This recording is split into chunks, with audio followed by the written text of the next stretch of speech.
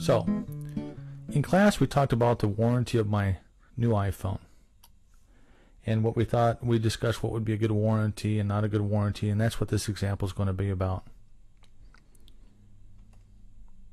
So, the Z is equal to the warranty minus the mean life expectancy divided by the standard deviation. Now, the warranty is the specific observation in question that we talked about when we calculated Z-scores. The mean life expectancy is this the mean value, and the standard deviation is this the standard deviation of how long one of these iPhones will last.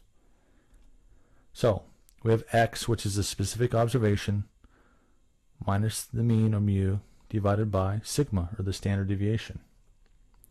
So let's just assume that the mean is equal to 48 months. That means that on average, an iPhone is going to last 48 months.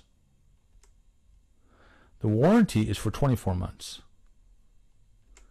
The standard deviation is 12 months. So Z is equal to the X value of the specific value, which is 24 months, minus the mean divided by the standard deviation, which is equal to 24 months minus 48 months divided by 12 months, which is equal to negative 24 divided by 12, which is equal to negative 2. So let's put this on a visual map. So what we're asking is, what's the probability of an iPhone not making it at least 24 months? It's going to break before its warranty period. The first thing we do is put the 48 months right in the middle, which is the mean value. We know the Z-score is 0.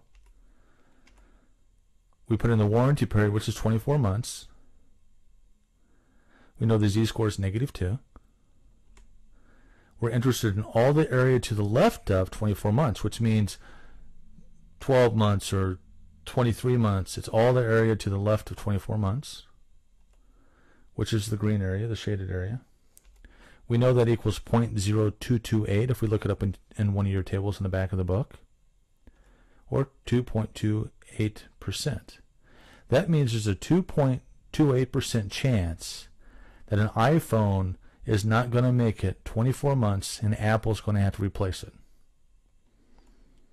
So another way to look at this is, again, we do 48 months in the mean area. The Z-score is 0. 24 months is the observation in question. The Z-score is negative 2. Now, some of your tables, you have to look up the area between 0 and negative 2. And in this case, it's this yellow area. And if you look that up, it should be 0.4772. We know that 0.500 represents all the area to the left of the mean. So if we take 0.5000 minus 0.4772, we get 0.0228, and that's that area right there, the green area in question. Again, we could always say that was 2.28% as well. And you know what? That does it for this podcast as well. Thanks for tuning in.